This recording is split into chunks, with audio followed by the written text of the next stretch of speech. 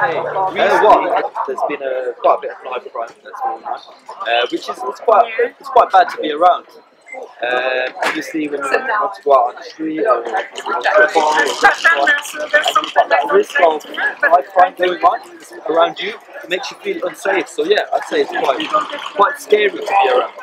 Well, just from what I've heard on the news and seen on the media. Yeah.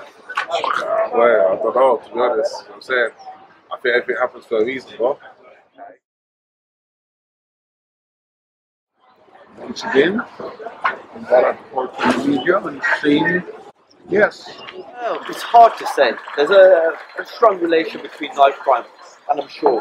So yeah, some gangs may have knife crime, but a gang might be a group of youths, which people define as a gang. Not a group of youths is always a gang. So it's easy to make that relationship, but I think that's an unwise relationship to make. Okay, thank you. That's okay, you're welcome. Thank you for your help. Yeah, sweet, man. Thank you for speaking to us today. Adam, yeah? Yeah. Thanks for your time, Adam. I'm sure you'll be a good journalist, yeah? Good luck with it, yeah? I'm sorry.